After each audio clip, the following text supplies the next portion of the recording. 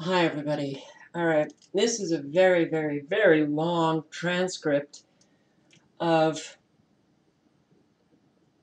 recordings that were recorded back in 1988. Dr. Lawrence Dunnigan, which you can find on YouTube. You can listen to Dr. Lawrence Dunnigan recall a speech given back in 1969 by Dr. Richard Day, who was, in 1969, a professor of pediatrics at Mount Sinai Medical School in New York. Before that, he was the medical director of Planned Parenthood Federation of America. Dr. Dunnigan describes Dr. Day as a member of the order. This speech, given by Dr. Day in '69, Dr. Day started with, "There will be no audio recording. There will be no notes taken. No pen, no paper." It was a speech given to doctors. And the entire speech is about the plans to transform the United States. Now, I'm sure a lot of you would think, oh, this is just something posted on the internet for all to think that there's a conspiracy, the Illuminati are bringing us down. Well, they are, and we're living it. When you read this transcript and you read all of the plans that were already in place in 1969, what you read is this boiling frog scenario to transform what was the freest country in the world into a very dark communist slave state. But what really was a wow for me was reading what I'm now living. Reading something that was discussed in 1969 and then recollected by one who attended the meeting in 1988, and he noticing that what he heard back in 1969 had already come true, but now we're living 2017, and most of what is contained here that I will be just picking out excerpts for you. And this video is going to be long because this transcript is very long. But what you will also hear, and if you don't want to listen to me, that's fine. The link is below. You can read it yourself. You can put in the search bar on YouTube Dr. Lawrence Dunnigan, and you will come up with the video where he is speaking his recollections. I'm going to be reading from the transcript. But what I really was struck by was how every aspect of our life has already been controlled. My entire life, 58 years, I've been manipulated and controlled. And I don't like that. But now, many of us have gotten out of the matrix and have been able to step out of all of this manipulation and control. We're horrified by looking at our fellow Americans who are being controlled and manipulated. Well, sorry, I had to pause you for a second. That's what my car sounds like now, if you heard it. But 2017, now we're living a time when so much is so obvious, and we still have so many Americans stuck in this matrix. Okay, this is Dr. Day. This is what Dr. Day looks like. As far as I'm concerned, this man, he looks evil. His soul looks evil. Look into those eyes. Member of the quote-unquote order, according to Dr. Dunnigan. So, the New World System. The New World System is what Dr. Day was talking about during the speech. And there are many, the contents of the speech hit on all of these areas. Is there a power, a force, or a group of men organizing and redirecting change? Dr. Day said, everything is in place and nobody can stop us now. People will have to get used to change. And my God, look at the changes that unfortunately a lot of people have gotten used to. The real and the stated goals of members of the order, these elite psychopaths who are bringing in this New World Order. According to Day, it was the New World System, but population control, permission to have babies, redirecting the purpose of sex, contraception, universally available to all. Aren't we living that? Sex education as a tool of world government, tax-funded abortion as population control, encouraging homosexuality, technology, families to diminish in importance, euthanasia, and the demise pill, limiting access to affordable medical care, planning the control over medicine, elimination of private doctors, new difficult to diagnose and untreatable diseases, suppressing cancer cures as a means of population control, inducing heart attacks as a form of assassination, education as a tool for accelerating onset of puberty and evolution, blending all religions. The old religions will have to go, changing the Bible through revisions of key words. Hasn't that happened? The churches will help us. Restructuring education as a tool of indoctrination. More time in schools, but they wouldn't learn anything. Controlling who has access to information. Schools as the hub of the community. Books would just disappear from the libraries, changing laws.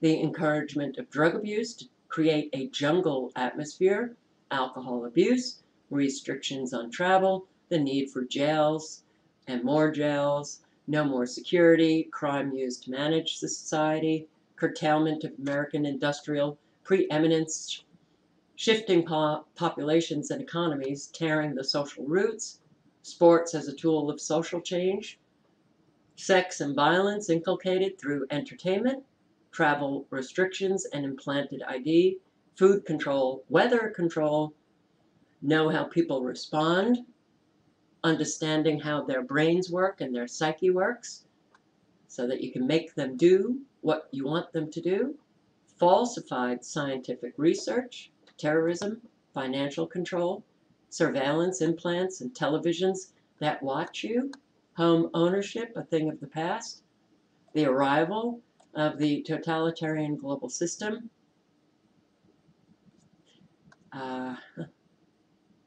It's to me sickening to know that there were people that I didn't even know manipulating me and controlling me through all of the propaganda and all of the manipulations. But what does he say, just generally speaking? Some of you will think I'm talking about communism. Well, what I'm talking about is much bigger than communism. And Dr. Day had indicated that there's much more cooperation between the East and the West than people realize.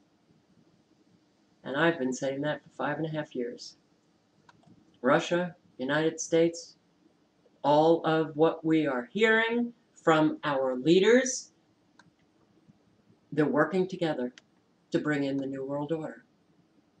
And so many people are fooled into believing that Putin is the reasonable one and he just wants world peace and he's against the New World Order. He is not against the New World Order.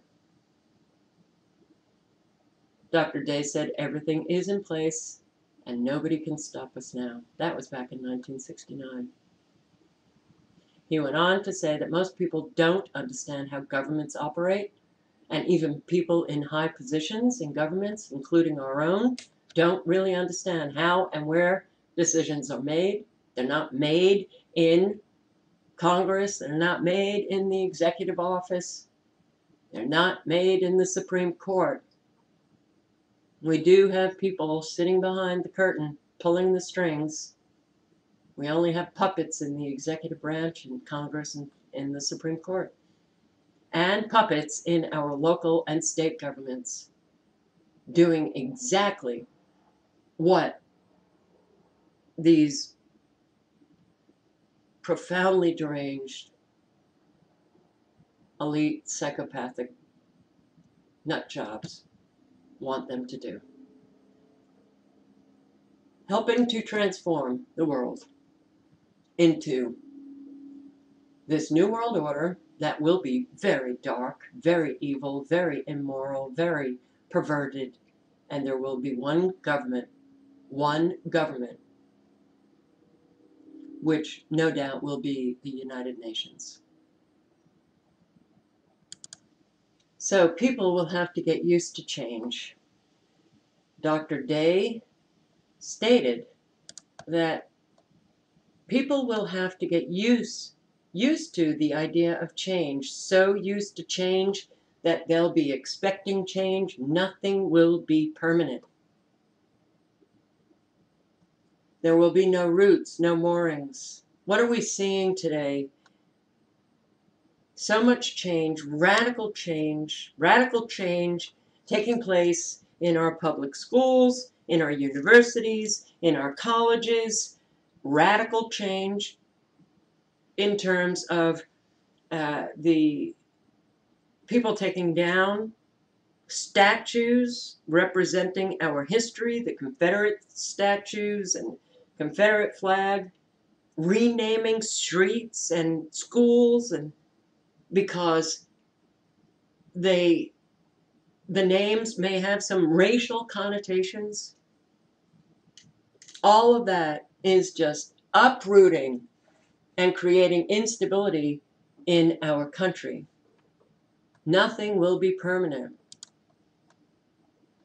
This came out of the context of a society where people seem to have no roots, no moorings, but would be passively willing to accept change simply because it was all they had ever known. And I'm not just talking about the change being brought about by these social justice warriors, but all of the change that I, in my adult years, have noticed, have witnessed, have lived. The destruction of our economy, the outsourcing of so much industry from our country to other countries. Well, the list is long. Nothing will be permanent.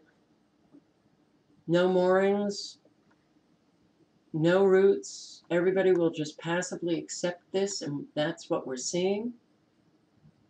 And it was said in contrast to generations of people up until this time, where certain things you expected to be and remain in place as reference points for your life. So change was to be brought about deliberately. Change was to be anticipated and expected and accepted, no questions asked. And Dr. Day said, people are too trusting. People don't ask the right questions. Sometimes being too trusting was equated with being too dumb. But sometimes when he would say that people don't ask the right questions,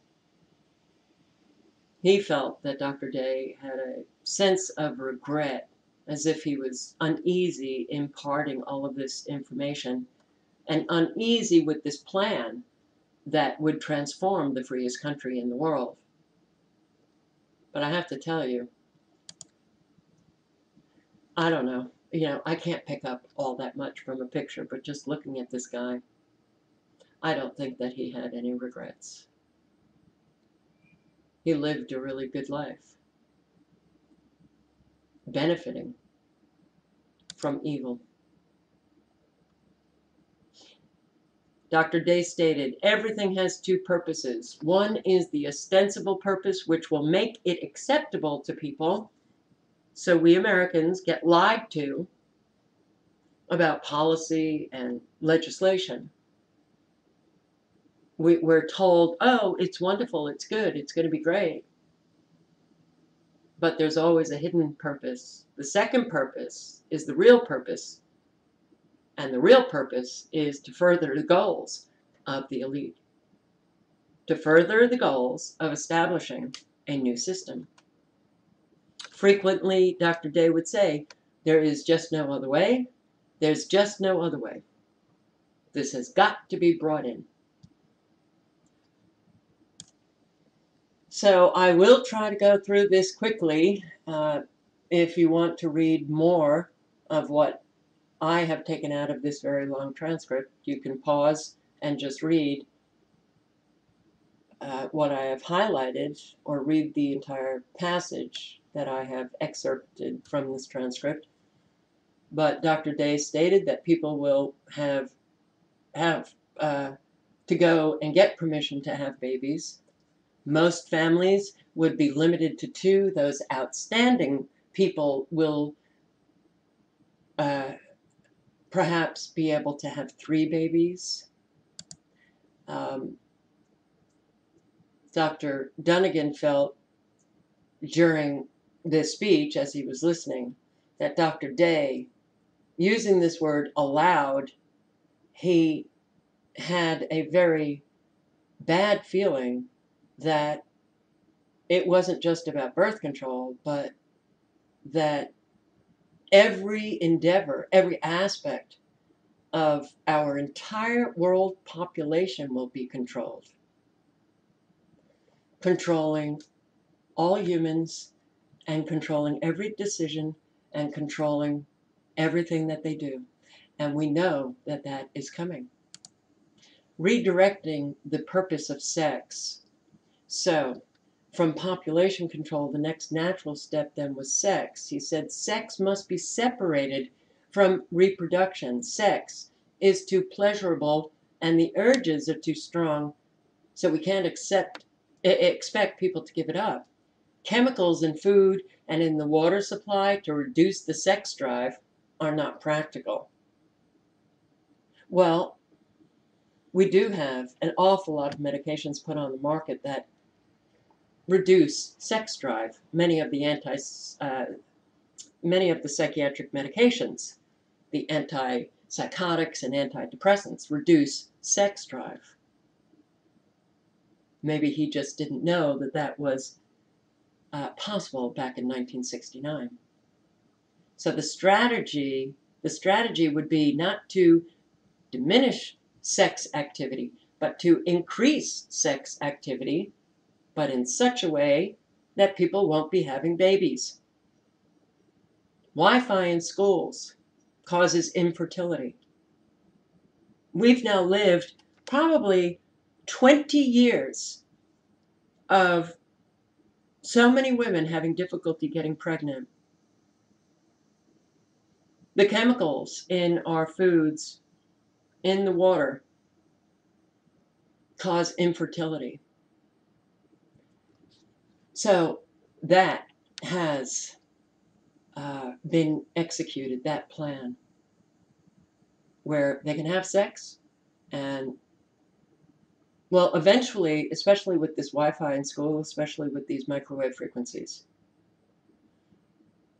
they will successfully implement this plan where people will not be able to get pregnant because infertility will just be universal. Contraception universally available to all. Well, we do know that it is available to all. And he stated that contraceptives will be displayed much more prominently in drugstores, right up with the cigarettes and chewing gum and that was to manipulate the American people to get them to be more open about the use of contraception, and that eventually nobody would be having to ask for contraceptives that were under the counter. They would just be able to pick them up right next to something commonly used, and it would just be something that was now not even regarded as anything unusual. Contraceptives would be advertised but also dispensed in the schools in association with sex education, and we are seeing that. Sex education as a tool of world government. And look at what we are living now with our public school teachers. Sex education was to get kids interested early, making the connection between sex and the need for contraception early in their lives, even before they became very active. We're living it. School-based clinic programs will be in our public schools. Many cities in the United States by this time, and he was talking about back in 1988, many cities had already established these school-based clinics, which are primarily contraception, birth control, population control clinics. The idea was to get the connection between sex and contraception introduced and reinforced in school, and that idea would be carried over into marriage. Marriage itself would be diminished in importance because most people would no longer regard sexual activity as as something sacred. People would no longer be marrying to have sex, as most of the population did just shortly ago. I mean, back in the 50s. He said that most people probably would want to get married still, but it would never be attached. Marriage, that idea would never be attached to sexual activity. And that's what we're living. Tax-funded abortion as population control. Back in '69, Roe v. Wade. It would be 4 years before Roe v. Wade, that decision, would hit the United States. But Dr. Day said 4 years before, abortion will no longer be a crime. Abortion will be accepted as normal and would be paid for by the taxes for people who could not pay for their own abortions.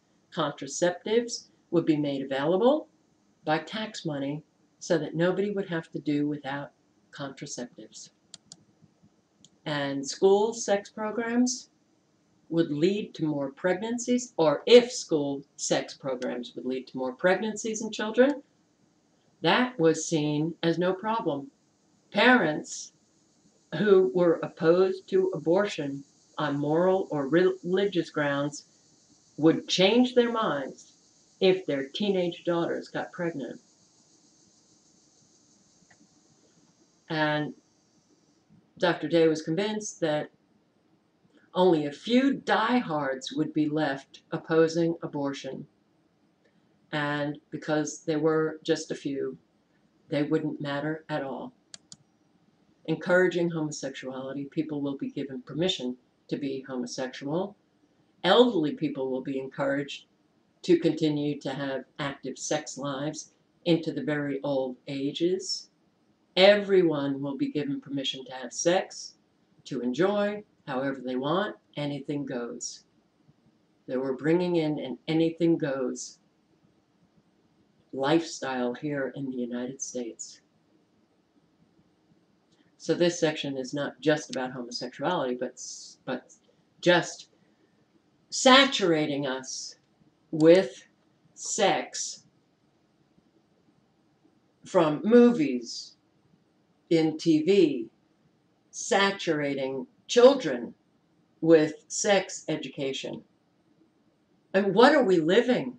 These children in kindergarten are now having sex ed taught to them. 5-year-olds? This is a reflection of how insane our society has become. Trust me, it's not the elite who are forcing this upon us. When it gets so obvious, you have to look at the American people who are accepting this. That we still have 5-year-olds being taught about transgenderism, homosexuality. They can be whatever sex that they want to be. When we have kids in elementary school being taught how to have safe sex, it's the teachers, it's all the adults who are involved in the education system, but primarily it's the parents who are clearly still of low numbers that they cannot get this out of the schools. But he talked about how clothing would be made more stimulating and provocative. Look at what has happened to our clothing. Now, when I was a kid and I wore jeans and I was frowned upon by adults, these were jeans that actually closed above my hips, and I was really frowned upon when I wore jeans with holes in the knee. I remember going to school and I wanted to wear pants in first grade.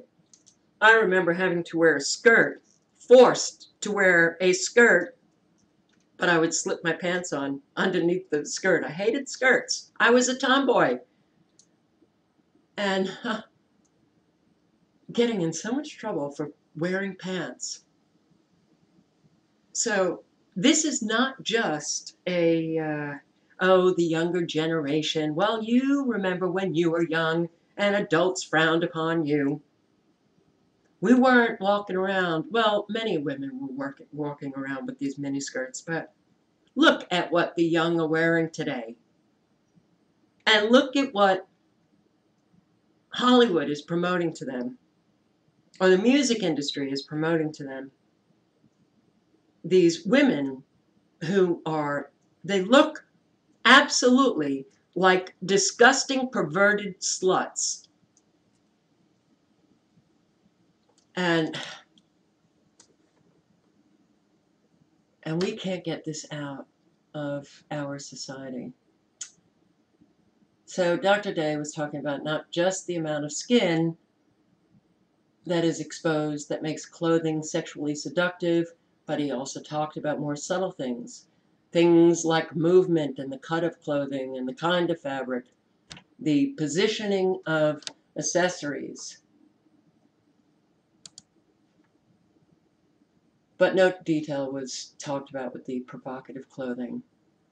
This was, yeah, the feminist, the beginning of the feminist movement, the burn your bra period. But Dr. Day was against burning the bra because women who don't wear bras, well, that's ugly. So he suggested that bras would come back, but they would be thinner and softer, allowing more natural movement, much more revealing than those heavier bras that were in style back in the late 60s. And that has taken place. Technology, sex, and reproduction would be separated. And how many articles have we come across in the recent years? China successfully producing embryos and babies in factories.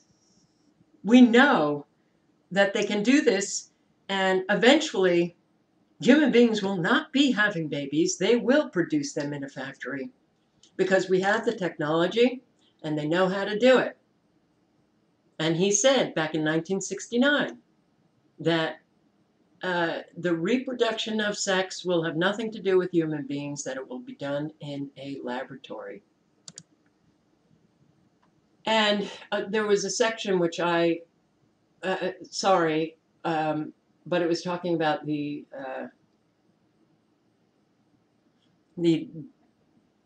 families will no longer be of importance, and one of the ways in which they were going to bring that into being was that they would begin to disrupt families. More men will be transferred to other cities, and in their jobs, more men would have to travel. It would be harder for families to stay together. Marriage relationships will become less stable. It will tend to make people less willing to have babies. The extended family will be smaller and more remote. Travel would be made easier, less expensive for a while, so that people who did have to travel would feel they could get back to their families easily. But that then would be harder when people are losing their jobs, and the expense of travel will be um, greater. He said to bring in the easy divorce, and the net effects of easy divorce laws combined with the promotion of travel and transferring families from one city to another was to create instability in the families. If both husband and wife are working and one partner is transferred and the other one may not be easily transferred, or may realize that if they give up their job, they may not be able to find another job in a new location, well, that may bring about divorce. How many people have you known who have faced that circumstance? I have known so many, so many. Yes, a rather diabolical approach to the whole thing. But did we realize that this was deliberate? No. Euthanasia and the demise pill. Think about Obamacare. Think about those, oh, what were they called? The death councils or something? Everybody has a right to live only so long. That's what Dr. Day said. The old are no longer useful. They become a burden. An arbitrary age would be set when people are no longer productive, no longer working and contributing, then they should be ready to step aside for the next generation. And some things that would help people realize that they had lived long enough. How many of you who are of my age, I'm 58, I'm a young baby boomer, but those who are older or even younger, this was happening to me probably 15 years ago. I would pick up a product and then try to read the ingredients. And the um, the type was so small that I couldn't read it. Now I had 20/20. And then I noticed that the type, the actual words on labels were getting smaller and smaller. And then my vision started. And even with glasses today, there are so many products. When I go and I look to read the ingredients on products, I literally cannot see it. Even with magnifying glasses. And I did think to myself, I remember really thinking, they're doing this deliberately just to annoy the crap out of baby boomers who are getting older. So I come across this. Dr. Day talked about making forms that were necessary for elderly people to fill out or people who are getting older. Use a very pale printing ink that would be hard to read. And if it was hard for them to read, they would realize that they were getting older and less productive and less useful. And please, I have posted videos and I've gotten comments from people who, are very, very upset with me when I say these elderly homes, that is absolutely a reflection of the breakdown in families, the breakdown in humanity when we are putting the elderly into these warehouses who are treated horribly on the whole. I'm not saying everybody, but they're just parked there until they die. That was brought about deliberately to break down the family, and also for those who were not in these homes, the younger generations, they would look at the elderly and consider them useless. And that is how Americans regard their elderly. It's one of the reasons why I've always wanted to be a Native American back, hundreds of years ago, because we certainly destroyed the Native Americans. But in all of my readings about Native American spirituality, their culture, yeah, I have always gravitated towards that. But Native Americans considered wrinkles a sign of wisdom.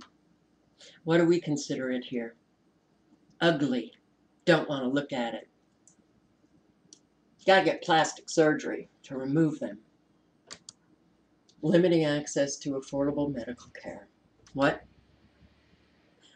has happened with Obamacare? Premiums gone up, less services available.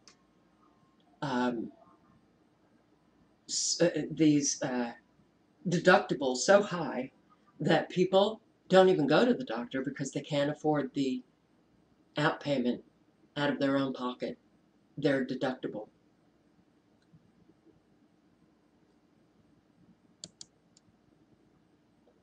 What a burden it is on the young to try to maintain the old people. When the young would become agreeable to helping mom and dad along the way, provided this was done humanely and with dignity, the young would have farewell parties. And after the party, the parents would take a demise pill. Now, certainly our culture has not turned that dark yet, but what was this about? Okay, the young would get tired of having to pay the cost of the elderly. And Obamacare was forcing the young into buying a product in a free country, forcing the young to buy a product that they were very upset about because they were still healthy and they didn't want to have to buy this product, having to outlay an awful lot of money because they didn't have the benefit. The money that they would outlay would be helping the elderly. So many young just took the hit of the penalty. But when you have policies like that are actually enacted, it causes division between people. It causes division between the generations. Planning the control over medicine. There would be profound changes in the practice of medicine. It would be tightly controlled. Now, in 1969, Congress was not going along with a national health insurance. They wanted national health insurance back in 1969. But Congress, our members of Congress today, well, it looks like it's coming in. But in 1969, we would never have had Obamacare passed. All healthcare delivery would come under tight control. Medical care would be closely connected to work. If you don't work or can't work, you won't have access to medical care. And how many employers are having to take on the burden of supplying their employees with medical care. But that also traps the employee in a job that they may hate because they don't leave that job because they're afraid they won't get medical insurance like they presently have. The whole friggin' thing has trapped all of us in this incredibly diabolical plan that we could not see and therefore could not stop. So it took an awful long time, well, not so long, a couple of decades, to get control over the medical system. Obamacare, doctors are leaving their practice because they're so flooded with paperwork that they have to fill out. Very often, doctors are not paid for their services provided to Medicaid and Medicare patients, and they're throwing up their arms. They're done. But here, the days of hospitals giving away free care would gradually wind down. Costs would be forced up so that people would not be able to afford to go. Without insurance, your medical care would be paid for by others. Therefore, you would gratefully accept it. Paid for by your employer, paid for by your insurance company. You would be on bended knee. What was offered to you as a privilege, yes, medical care is not a right, it is a privilege. Your role, being responsible for your own care, would be diminished. Everybody would be made dependent on insurance. And if you don't have insurance, then you pay directly. And the cost of your care will be enormous. The insurance company, however, paying for your care does not pay the same amount. Shoot. Have I ever told you how much I hate cars? I really have. I have always felt like I'm living in the wrong era, that I should have been living in the era of pre-industrialization, when we did not have cars or planes or all of this technology. I think I would have been much happier with a horse. Anyway, insurance companies, however, will be paying for your care, but that does not mean that they will be paying the same amount. If you are charged, say, $600 for the use of an operating room, the insurance company will be paying $300 or $400, but that will be kept from you. You will not know that the insurance companies are paying far less than what you would have had to pay. I wonder if that really is occurring. I bet it is. But when you see your bill, you'll be grateful that the insurance company could pay. It's all about trapping Americans. The whole billing will be fraudulent. Theft of hospital equipment, things like typewriters and microscopes and so forth, would be allowed and exaggerated. Reports of it would be exaggerated, so that this would be the excuse needed to establish the need for strict security until people got used to it. Identification badges with photographs will come in. They'll be brought in gradually, and then everybody will have to be using these identification badges. And it will then just be accepted. The need for IDs to move about would start in small ways, hospitals, some businesses, but gradually expanded to include everybody in all places. Now, the solo practitioner would become a thing of the past. And the solo practitioner, we still have general practitioners, but what are they there for? They are the gateway to the doctors who specialize. Most doctors would be employed by an institution of one kind or another. Group practice would be encouraged, corporations would be encouraged, and then once the corporate image of medical care gradually became more and more acceptable, doctors would more and more become employees rather than independent contractors. These employees would serve their employer, not their patient. How many doctors do you know are not serving their patients? They serve the insurance companies. They serve their medical group. Do we still have HMOs? Those organizations that were brought about in the early 20s? He mentions HMOs.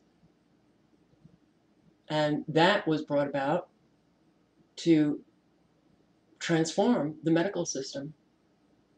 National health insurance approach did not get through Congress, not back in the 60s. Solo practice today has become almost unaffordable for doctors. So they do have to join these groups, and they would begin to experience great loss of income. We're living it. New, difficult to diagnose, and untreatable diseases. How many comments do I get from you that you're going back and forth to doctors, that you have these symptoms that cannot be diagnosed? Fibromyalgia, chronic fatigue syndrome, these diagnoses just brought about because they can't figure out what the hell is going on with somebody, so they slap them with these diagnoses. So yes, this has absolutely occurred. There would be new diseases to appear which had never been seen before. Morgellons, AIDS.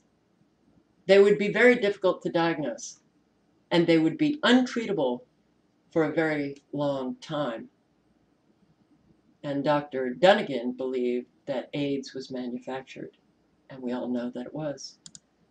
Suppressing cancer cures as a means of population control. Dr. Day said back in 1969 that we can cure almost every cancer right now. And all you have to do is look at information that is on file in the Rockefeller Institute. But if people stopped dying of cancer, how rapidly we would become overpopulated. You may as well die of cancer as of something else. Cancer treatment would become the focus. Are we not living that today? Inducing heart attacks as a form of assassination. We do know that they have the technology to induce heart attacks to assassinate people. Breitbart, and many others. But there were many doctors who were very shocked by hearing this, not understanding the technology that was already existing or in the works to bring about. And he then went on to talk about nutrition and exercise. Okay. He said we would see many people running. People would have to eat right and exercise right to live as long as before, but most won't.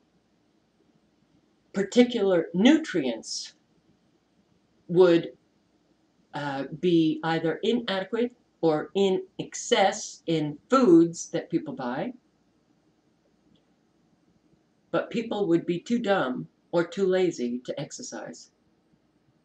And that would mean that they eating these processed foods with all of these inadequate nutrients, not getting the nutrients that they actually need, sitting around being lazy would just circulate fat and predispose them to disease. He said diet information would be widely available, but most people, particularly stupid people, who had no right to continue living anyway, would ignore the advice and just go on and eat what was convenient and tasted good. There were some other unpleasant things that he said about food that Dr. Dunnigan could not recall, but he remembers just feeling like he had to plant a garden in the backyard to get foods that would sustain his life based on what he was hearing of the plans that were to be forced upon the American people. With regard to exercise, more people would be exercising more, especially running. People will be running all over the place. Don't we see people running all over the place? He pointed out how supply produces demand, athletic clothing and equipment would be more widely available and glamorized, particularly as regards to running shoes. This would stimulate people to develop an interest in running as part of a whole sort of public propaganda campaign.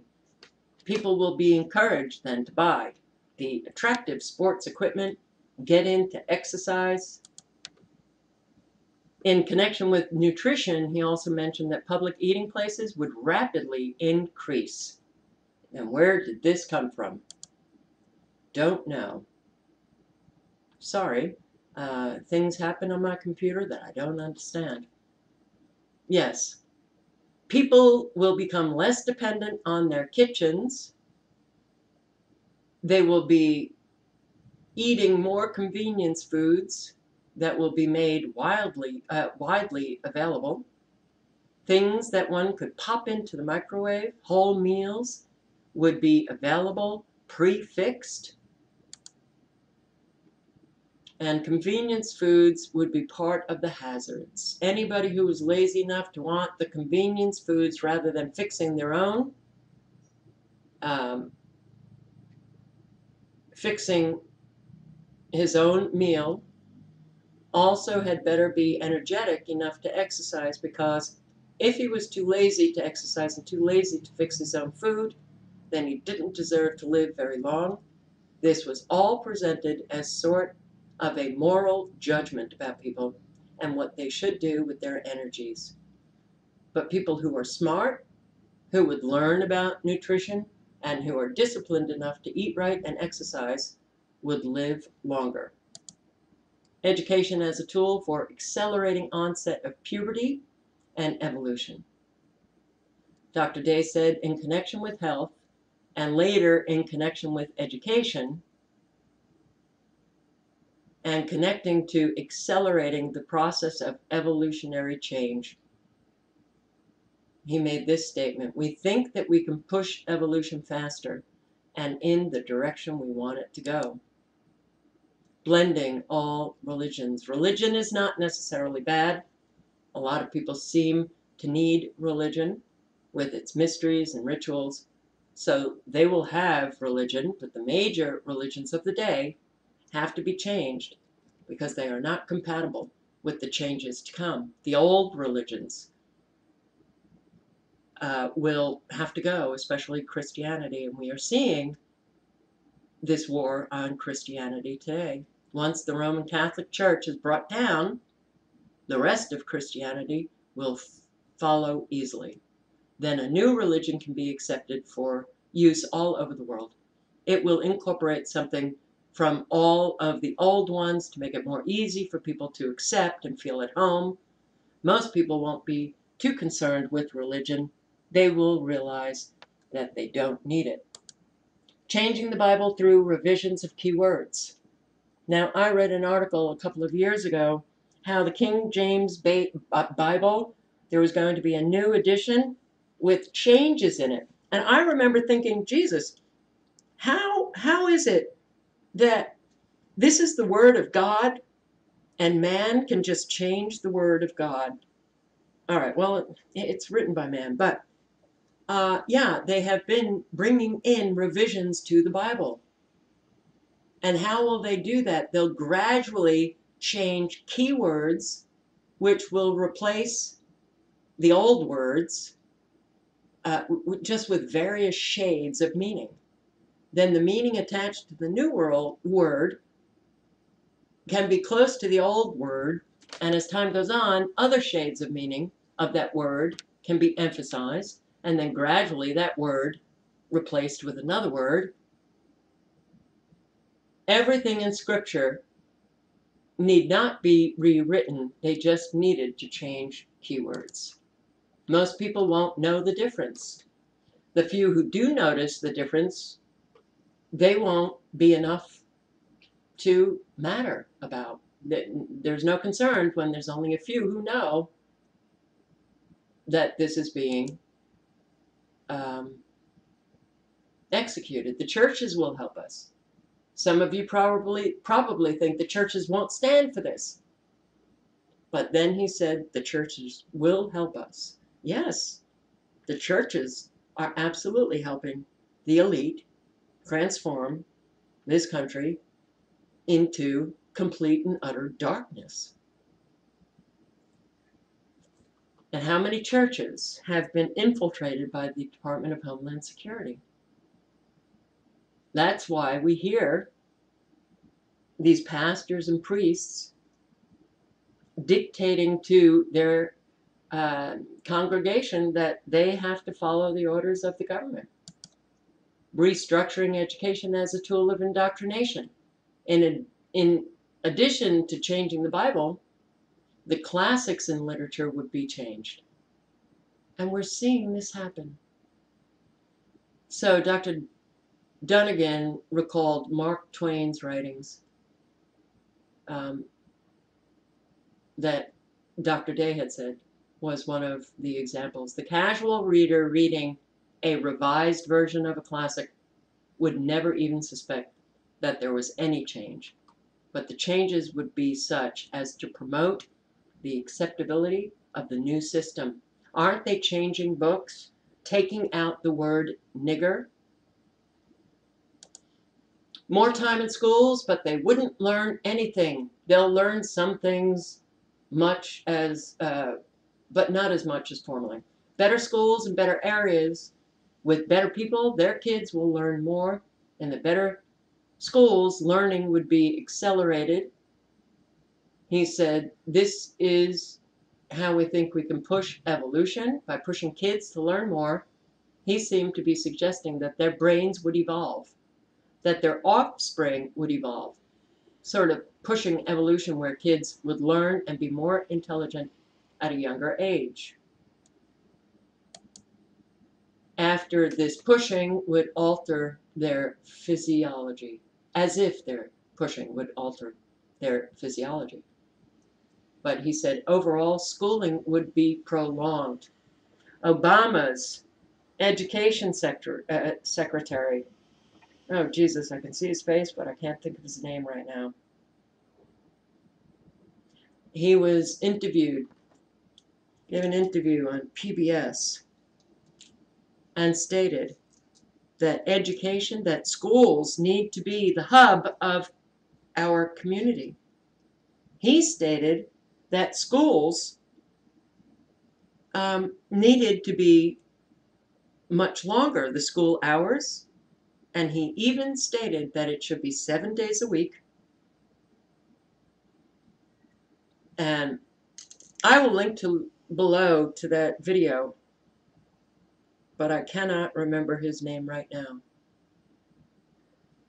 Yes, school was planned to go all summer, that the summer school vacation would become a thing of the past. And if you know what I'm talking about with Obama's education secretary, then you know. You're hearing this. This was the plan back in 1969, and they were trying to bring it about during the Obama years. He said, his secretary of education said that we should do away with summer vacations and that school should be 7 days a week. Well, that is getting full control over all children in one's country. Government getting full control so that they could indoctrinate them into this new world system. Good schools, oh, here it goes again, sorry. Good schools would become more competitive. Students would have to decide at a younger age what they would want to study and get onto that track early. Studies would be concentrated in much greater depth but narrowed, and students wouldn't have access to material in other fields outside their own area of study. So the liberal education, the liberal arts, all of that would be done away with, and all students would be geared to specialize in one area, and that would leave their brains very, very imbalanced, controlling who has access to information. He was already talking about computers in education. And at that time, he said anybody who wanted computer access or access to books that were not directly related to their field of study would have to have a very good reason for doing so. Otherwise, access would be denied. Schools as the hub of the community. Now, we've also heard mainstream media reporters talking about how schools had to be the hub of the community. We had to let go of this idea that children are only the responsibility of parents. So schools would become more important in people's overall life. Kids, in addition to their academics, would have to get into school activities unless they wanted to feel completely out of it. And look at all the children all across the country. They're all involved in after-school activities. Kids wanting any activities outside of school would be almost forced to get them through the school. There would be fewer opportunities outside. The pressures of the accelerated academic program, the accelerated demands, where kids would feel they had to be a part of something, one or another athletic club or some school activity, these pressures would create burnout. The smartest ones would learn how to cope with pressures and to survive. So think about Obamacare. Think about not the school activities, but think about the homework that these kids in first grade are bringing home, hours of homework, and they can't figure it out because of this Common Core. Did I say Obamacare? I'm sorry. Common Core. And their parents can't figure out how to do this Common Core homework. They end up crying. I've read articles throughout the years since they instituted Common Core. Children are throwing up. The pressure to pass these standardized exams, it's all creating so much stress. And that is brought about deliberately to see who's fit and unfit. Yes. Those who are unfit, those who get stressed out, will move on to, drugs and alcohol. And he indicated that psychiatric services would be there to help them, but that psychiatric services would increase dramatically. And all schools provide an in-house psychiatrist for the students. Today, and many of the schools, the teachers sending them to these school psychiatrists put them on medications, psychiatric medications that set them up to become drug addicts and alcoholics. Yes, there will always be the super achievers. Those who could not would fall by the wayside. Those who could not be the super achievers. And they will be more dispensable, expendable.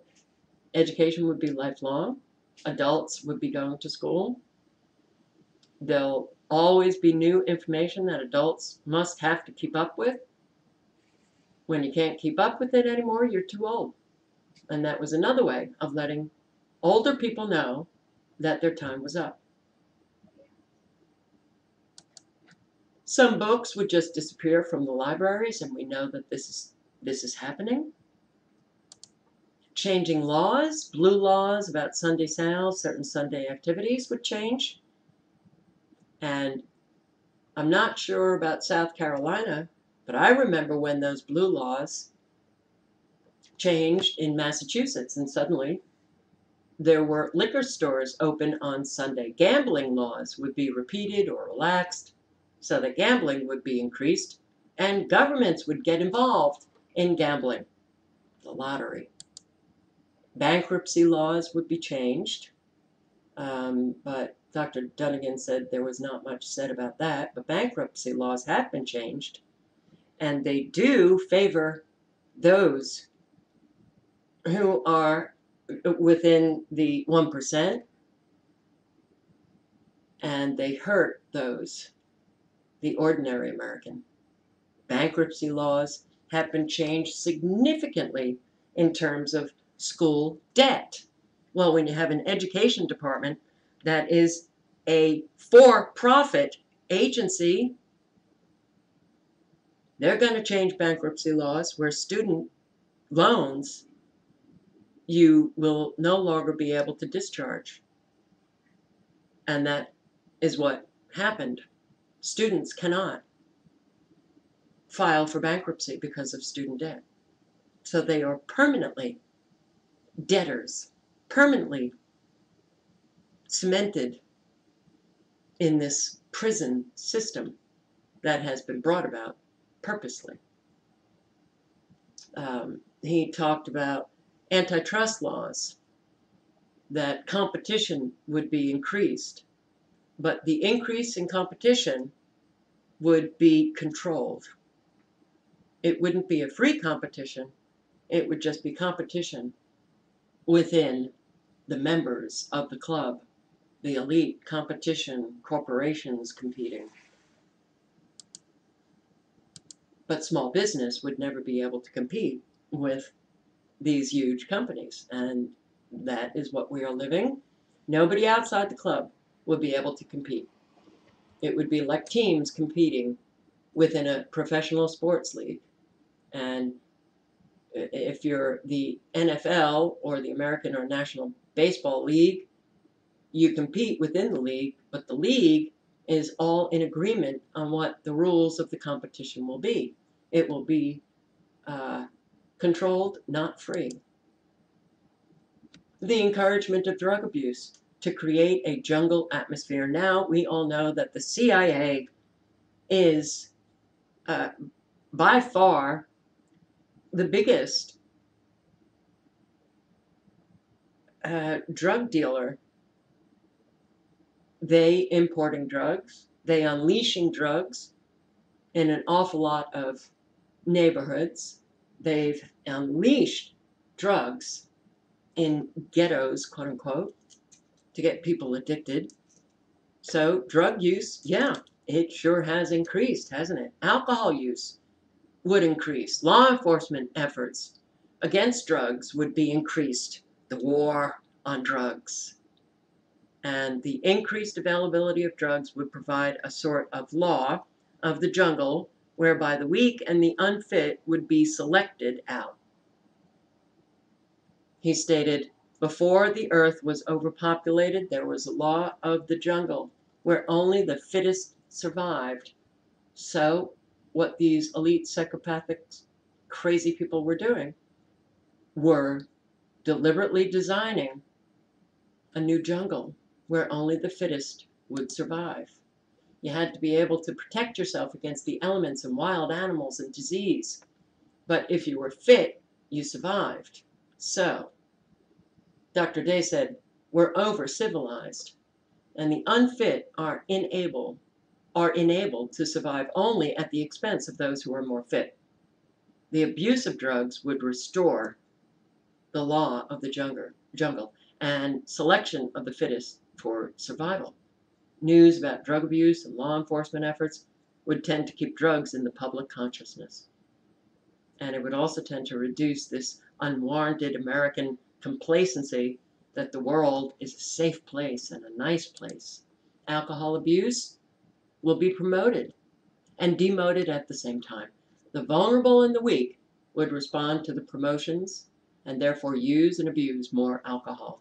Drunk driving would become more of a problem, and stricter rules about driving under the influence would be established so that more and more people would lose their privilege to drive. Much more in the way of um, psychological services. So they would be provided to those who got hooked on drugs and alcohol. And the providing of that, it creates a cottage industry where many, many people make a fortune off of those who are hooked on drugs and alcohol. The sorry, drug and alcohol um, will screen out the unfit. People who otherwise are pretty good would also be subject to getting hooked. And if they were really worth their salt, they would have enough sense to seek psychological counseling and to benefit from it and recover from their alcohol or drug abuse. Restrictions on travel. Not everybody should be free to travel the way they do now in the United States. Travel, the elite see as not a right but a privilege. And we are seeing restrictions on travel now. There's an awful lot of these checkpoints on the roads,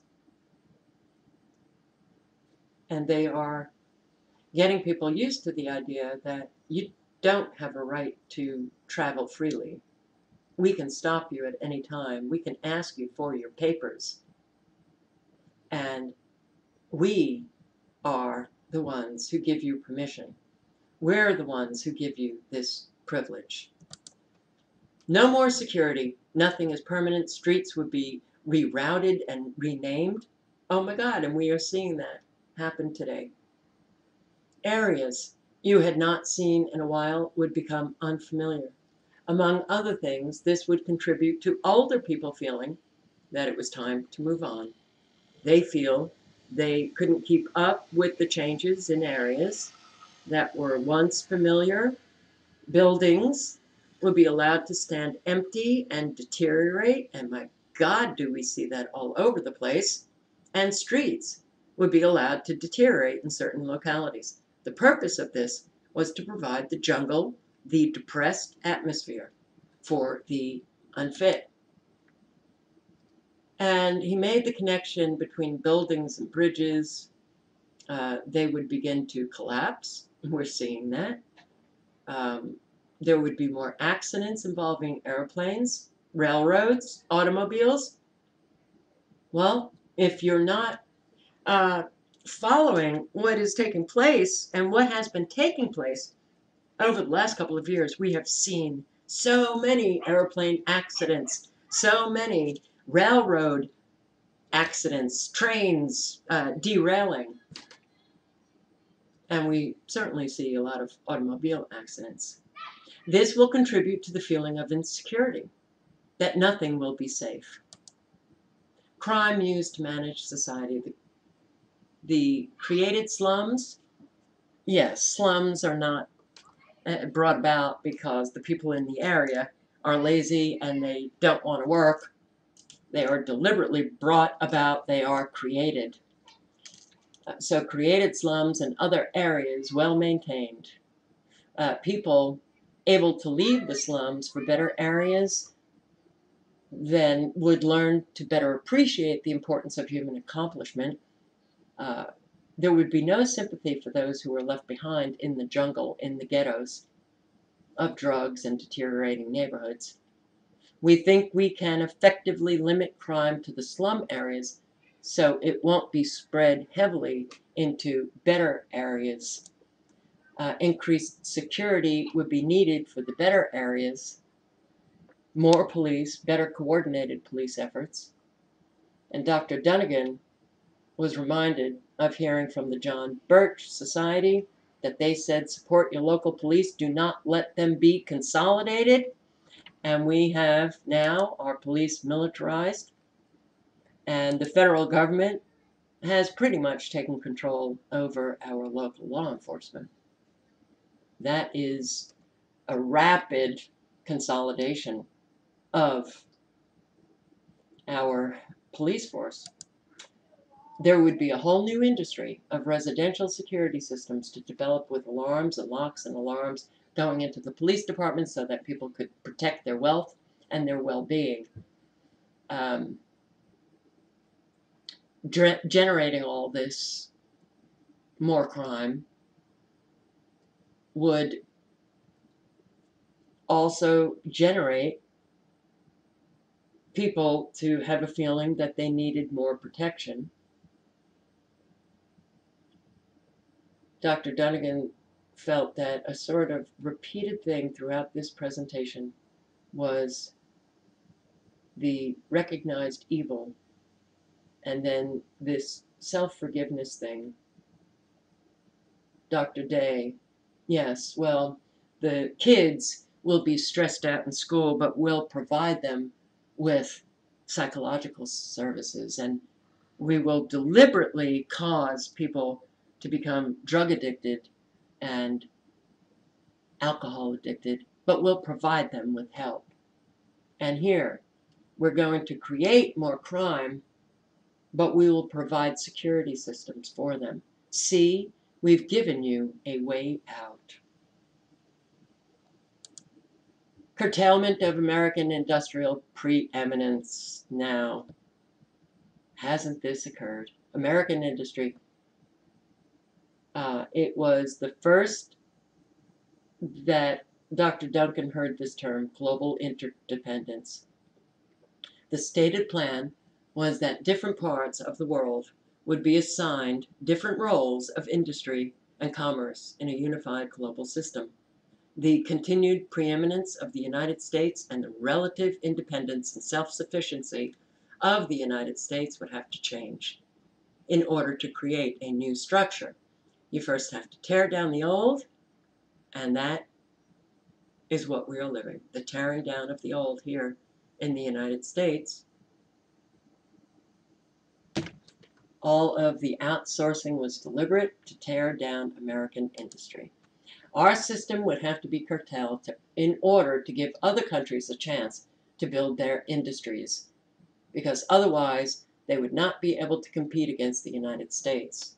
And it was especially true of heavy industry, steel, and automobiles. And that's why we suddenly got cars from Japan.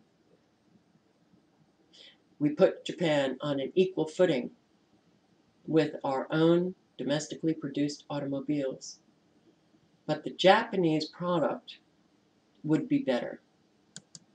Things would be made so they would break and fall apart. That is in the United States. So that people would tend to prefer the imported variety. And this would give a bit of a boost to foreign competitors. Don't you love how we have all been controlled? Yeah, Honda. I have never had, a car other than a Honda because they were more reliable than the American automobiles. And who knew that this was deliberately brought about? But things would be made so they would break and fall apart. How many conversations have I had with people over the years that suddenly all of the products that we buy just fall apart very quickly. We've got to run out and buy something new. When just decades before, we could feel pretty confident that we could buy a product and it would last forever. So yes, more and more often people were experiencing Ford, GM, Chrysler, their product just falling apart, window handles and plastic parts. They would just break, though now I'm experiencing it with Hondas. Your patriotism about buying American would soon give way to practicality. Patriotism would go down the drain. Okay, I don't know why that keeps happening. But yes, things being made deliberately defective and unreliable not only was to tear down patriotism, but to be a source of irritation to people who would use those products. Again, the idea was to instill in Americans an insecurity, promoting the notion that the world isn't a terribly reliable place.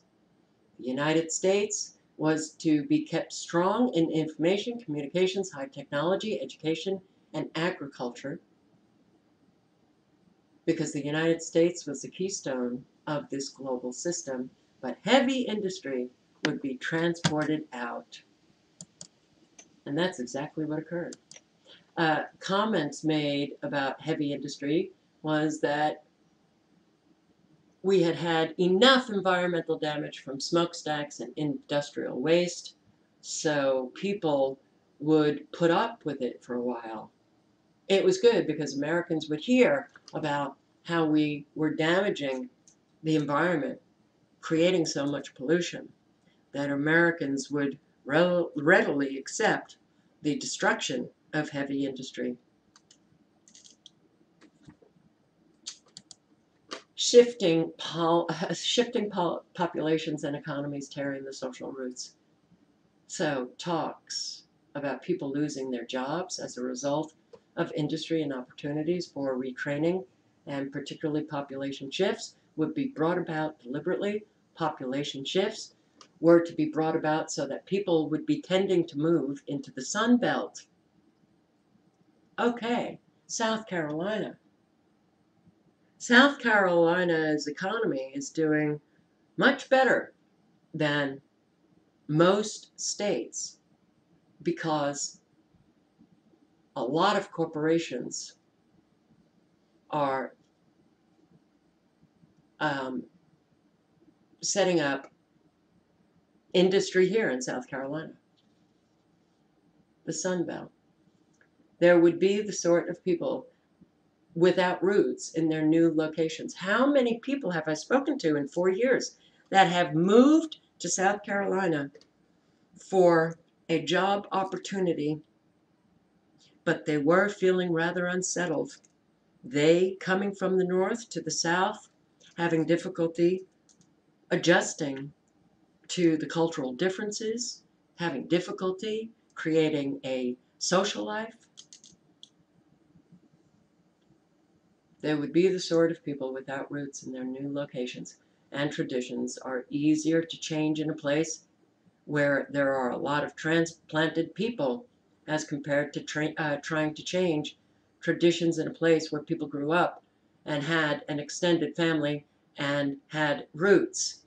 So this deliberate destruction of industry in the north and the tax benefits to corporations to locate themselves in the south are creating a lot of northerners coming down to the south, but those who are southerners, they are being changed by this flood of northerners or westerners coming to the south. So it's easier to change an area if you flood them with all of these transients, all of these people relocating from other areas. Isn't it fascinating how deliberate all of this is? But I have to tell you, these elite really are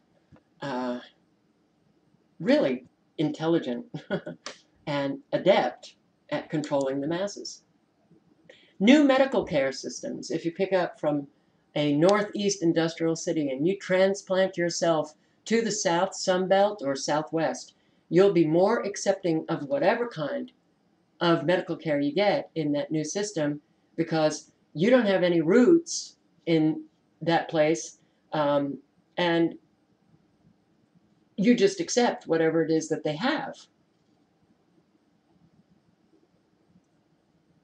He said, we take control first of the port cities, New York, San Francisco, Seattle.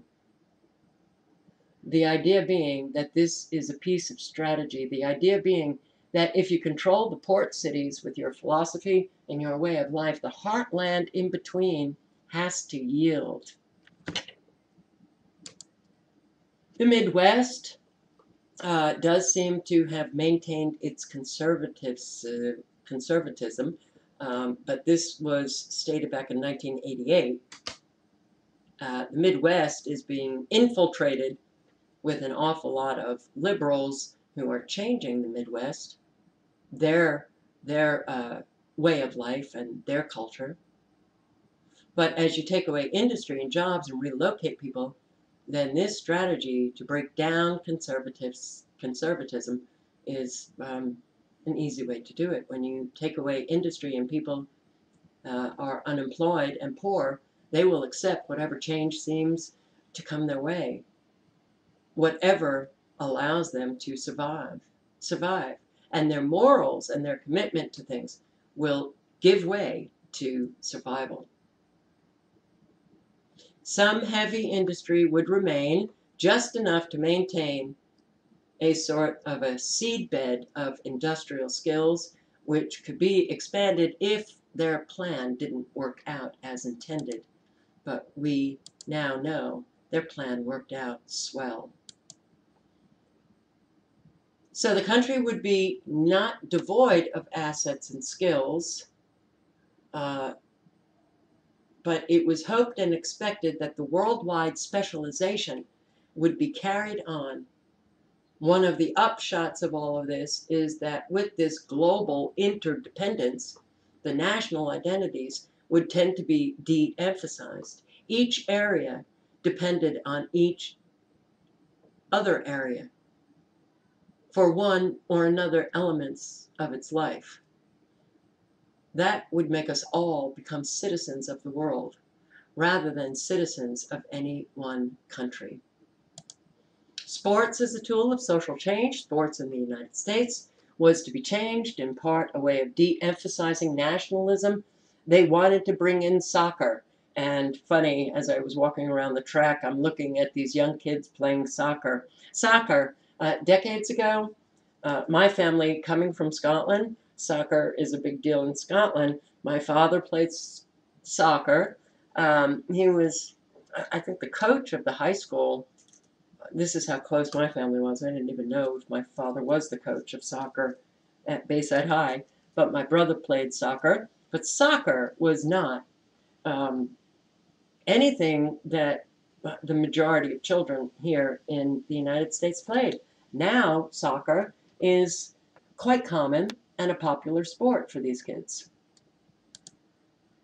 They would try to de-emphasize the importance of American baseball because there are a lot of people. The reason to bring in Scotland was because it was seen as an international sport. So they had to bring in Americans to be the global citizens with soccer. They wanted to de-emphasize and hopefully eliminate baseball, because baseball is really an American sport. And how would they do that? Talk about manipulation. What they would do is make the salaries go very, very high. Yes, pay them outrageous amounts of money that Americans would become so disgusted with them that they wouldn't even want to watch baseball anymore. But that never happened. Football, harder to dismantle, so widely played in colleges. But they thought that there was something about the violence in football that met a psychological need in Americans, their vicarious need for violence. So they kept football the same. So they did see soccer as the keystone of athletics because it was such a worldwide sport that the United States would have to get on that bandwagon so we could all be citizens of the world.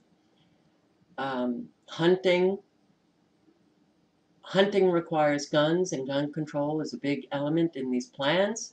The ideas that they had was gun ownership is a privilege. Not everybody should have guns. The few privileged people who should be allowed to have guns could still be allowed to hunt, but other people would have to ask permission to hunt.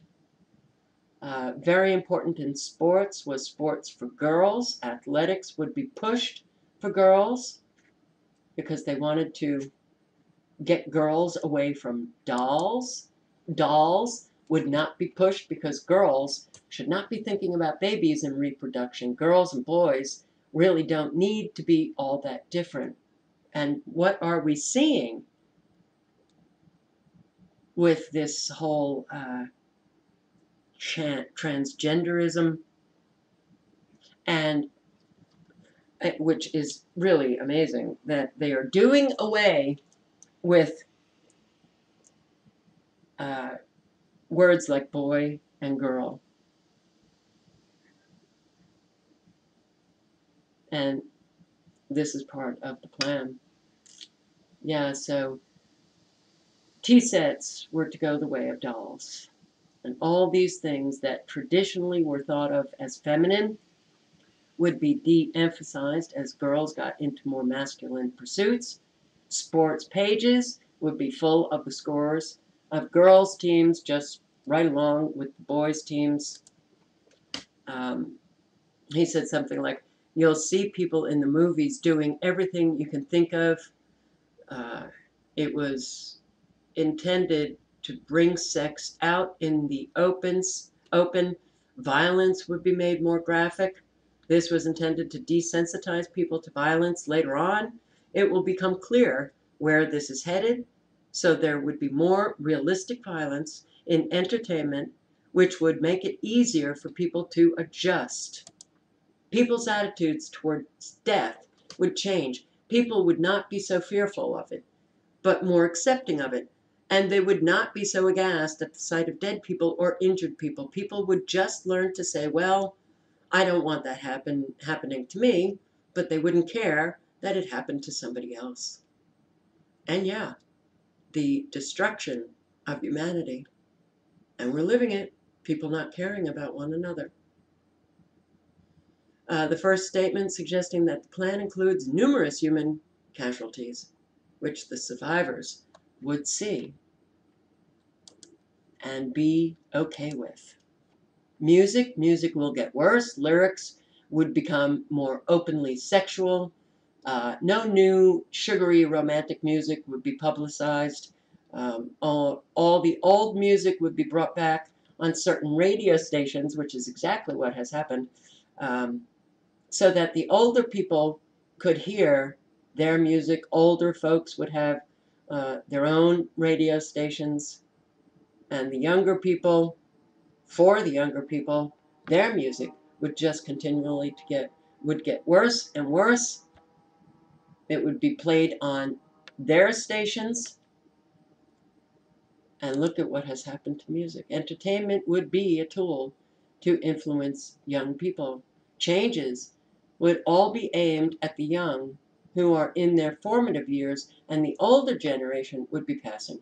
Not only could you not change them, but they are relatively unimportant anyhow. Younger generation being formed are the ones that would be important for the future in the 21st century. Yeah, bringing back the old music, that was seen as a privilege for the old people. And old people would also be given other privileges like free transportation, breaks on purchases, discounts, tax discounts, a number of privileges because they were older. It would be a reward for the generation which had grown up through the Depression and World War II. They had deserved it, and they were going to be rewarded with all of these goodies. It would help them ease them through their final years in comfort. The presentation at that point, according to Dr. Dunnigan, was now beginning to get rather grim. Things would tighten up, and the tightening up would be accelerated. The old movies and old songs would be withdrawn. The gentler entertainment would be withdrawn. travel restrictions, implanted IDs, travel, instead of being easy for old folks, travel then would become very restricted. People would need permission to travel. They would need a good reason to travel. They would have to have ID cards. And later on, there will be implanted IDs under the skin where they would be able to identify every individual. Food control, food supplies would come under tight control. Population growth didn't slow down. If it didn't slow down, food shortages could be created in a hurry, and people would realize the dangers of overpopulation. So many people do not understand that all of this is deliberate. Cause a food shortage, claim that there's too many people in the world, and people will buy that lie. The food supply will be brought under centralized control. And you know what? Monsanto has successfully brought our food under control with genetically modified organisms, the geoengineering, the dumping of aluminum into our soil. We will be forced to buy from Monsanto those aluminum-resistant seeds to grow any food. But we won't be able to grow food. Perhaps we will have to ask permission to grow any food our own.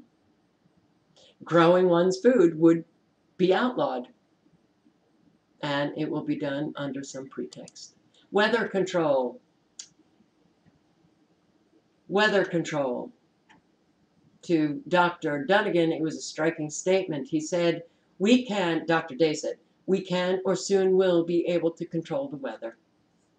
He said, I'm not merely referring to dropping iodide crystals into the clouds to precipitate rain. That's already here. That's already what we are doing. That was back in 1969, but real control. And weather was seen as a weapon of war, a weapon of influencing public policy, influencing the policies that they want to enact because of global warming, climate change. Dr. Day said, on the one hand, you can make drought during the growing season so that nothing will grow. And on the other hand, you can make for very heavy rains during harvest season so the fields are too muddy to bring in the harvest. And indeed, one might be able to do both. Doesn't it remind you of the years of watching all of these weather events? Back in 2011, the flooding that occurred in Missouri, the heartland, it was prime farmland that was destroyed by the floods that were deliberately created. There was no statement on how this would be done. It was stated that either it was already possible or very, very close to being possible to control the weather. Politics, he said that very few people really know how government works. Something to the effect that elected officials are influenced in ways that they don't even realize. And they are carrying out plans that have been made for them, they thinking that they are authors of these plans, but actually they are manipulated in ways they don't understand. Know how people respond, making them do what you want. People can carry in their minds, this is what Dr. Day said, people can carry in their minds and act upon two contradictory ideas at one time, provided that these two contradictory ideas are kept far enough apart. He stated, you can know pretty well how rational people are going to respond to certain circumstances or to certain information that they encounter. So to determine the response, you just need only control the kind of data or information that they're presented with and the kinds of circumstances that they're in. And being rational people, they'll do what you want them to do.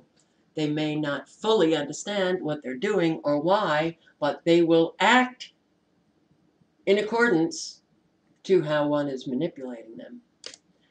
falsified scientific research.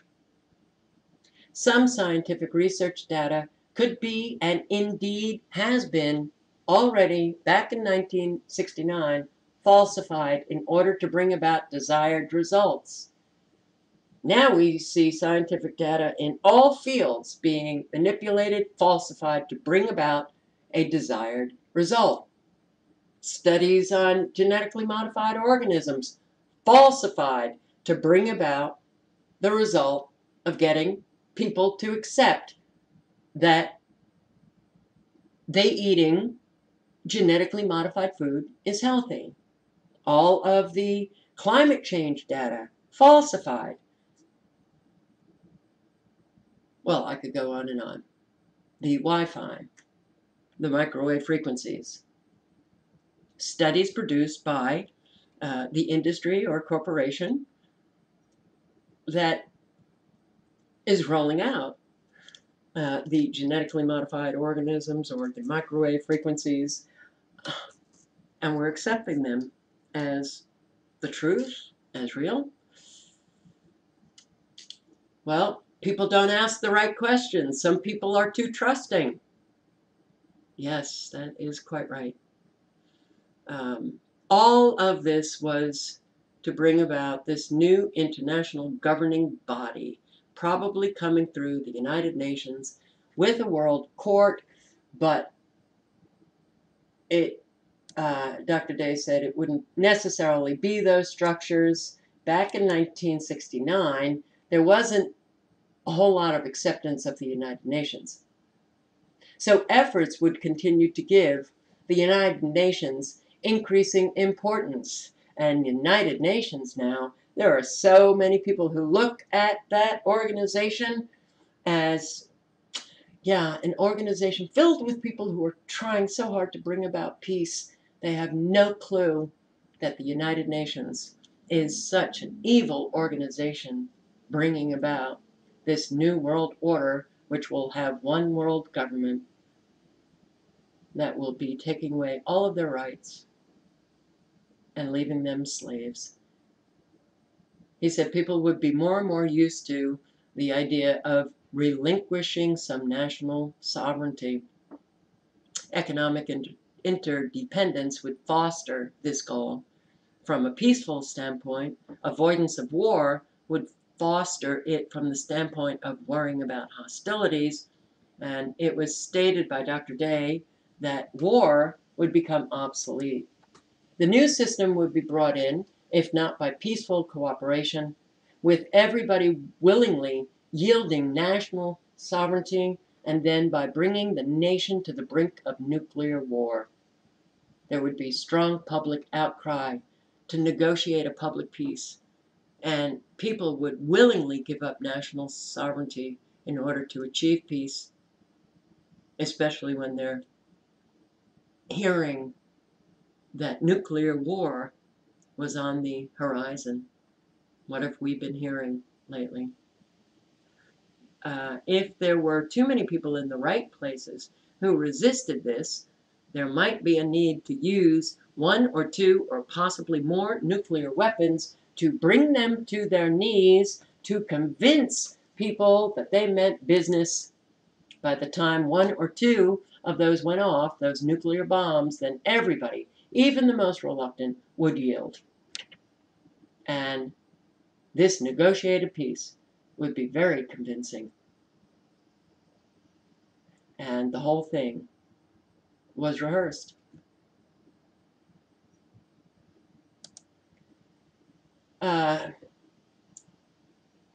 There would be technological means for the individual and the governments to control overpopulation. So in this regard, war would become obsolete. It would no longer be needed. Terrorism would be used widely in Europe and in other parts of the world. This was back in 1969. It could become necessary in the United States if the United States did not move more rapidly into accepting this system.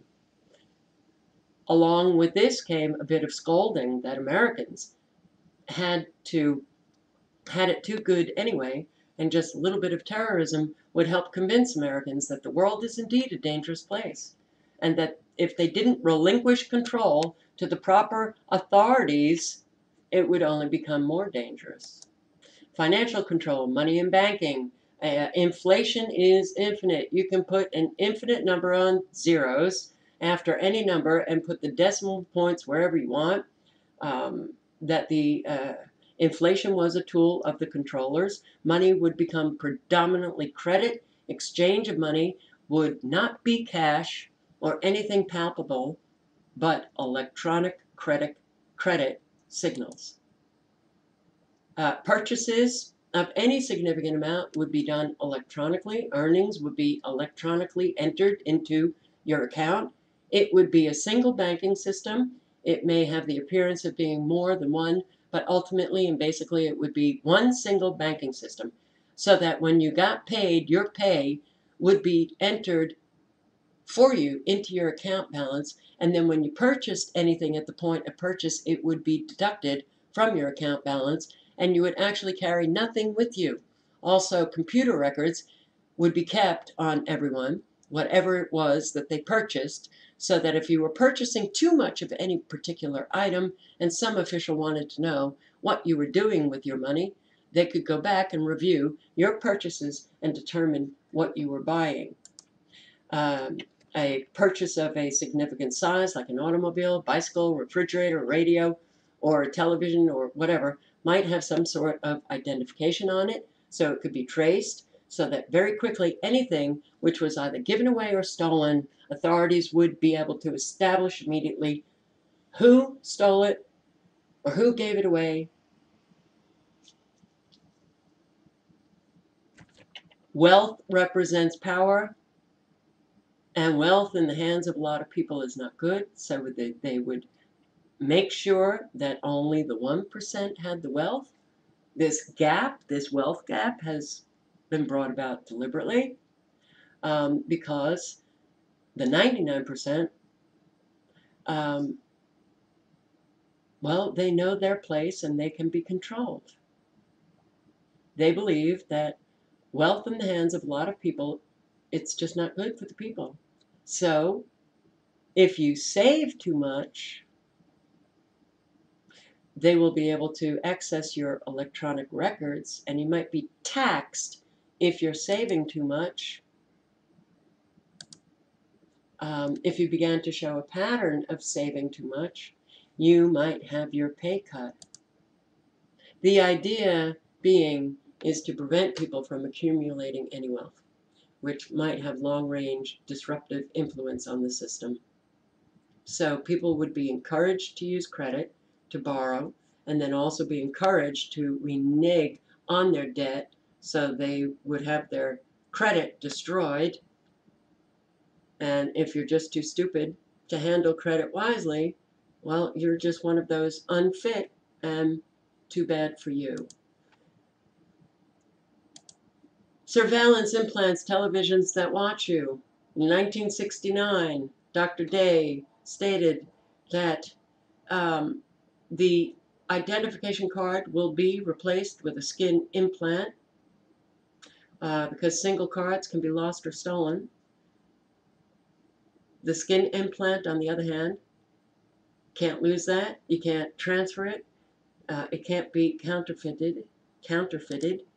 And you will be watching television and not know that somebody is watching you as you're watching television. And boy, isn't that happening now. There will be a central monitoring station to watch us all, what we are doing in our homes, what we are saying. This is 1984 on steroids. How would people accept these things into their homes? People would buy them, and when they buy their own television, they won't even know what they're buying at first.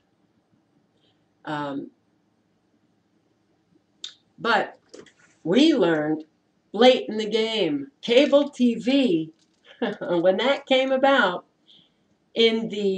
wasn't that in the 80s?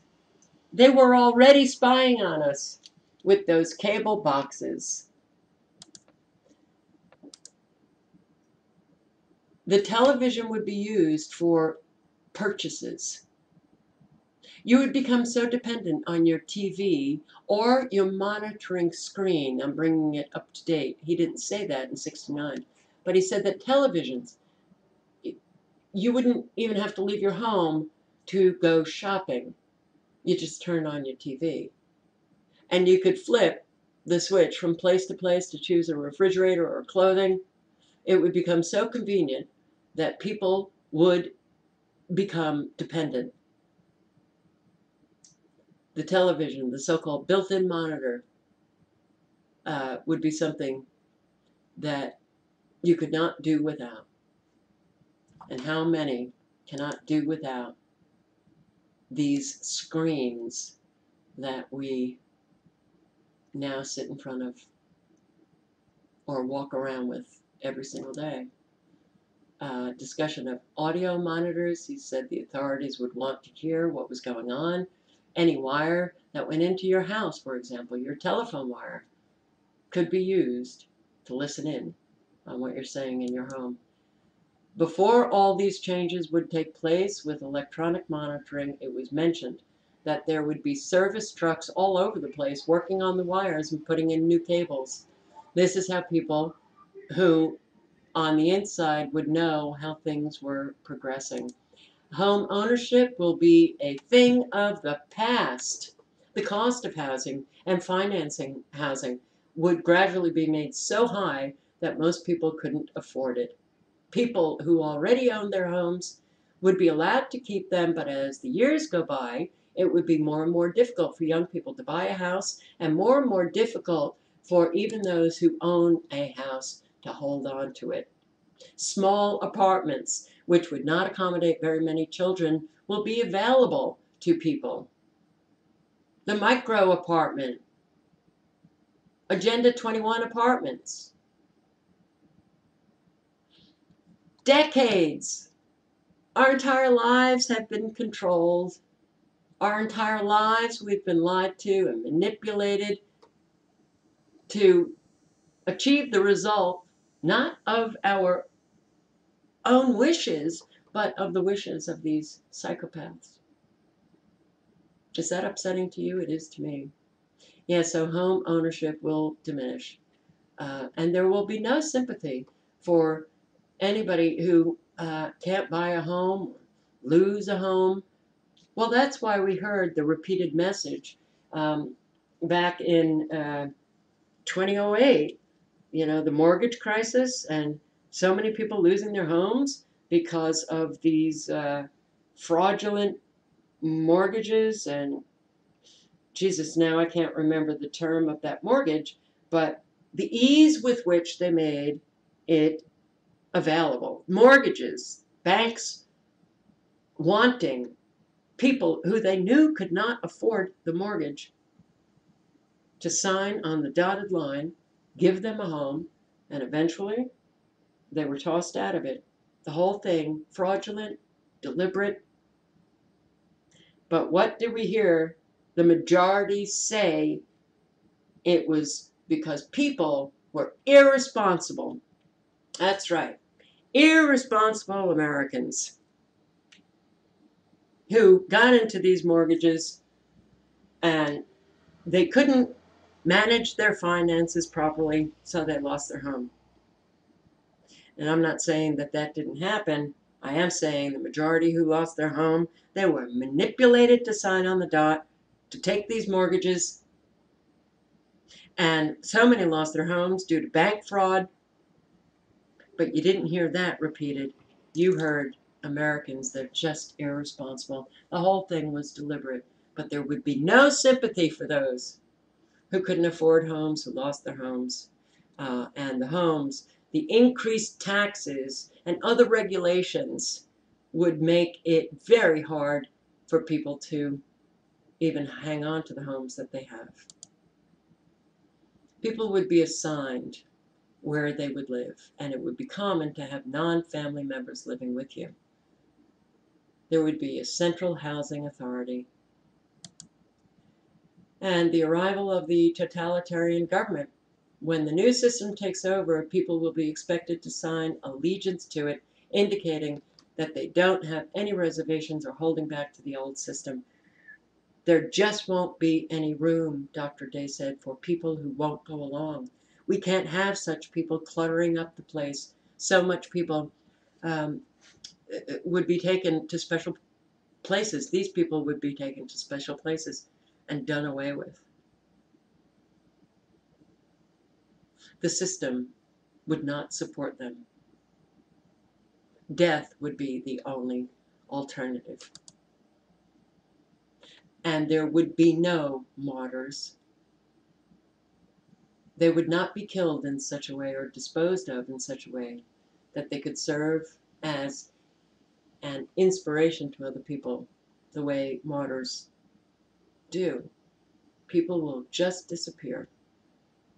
Bringing in the new system, Dr. Day said, probably would occur on a weekend in the winter. Everything would shut down on Friday evening, and Monday morning, when everybody wakened, there would be an announcement of the new system that was in place.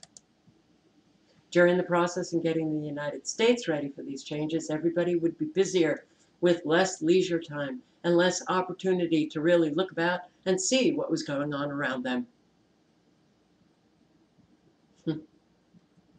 And we sure are seeing that.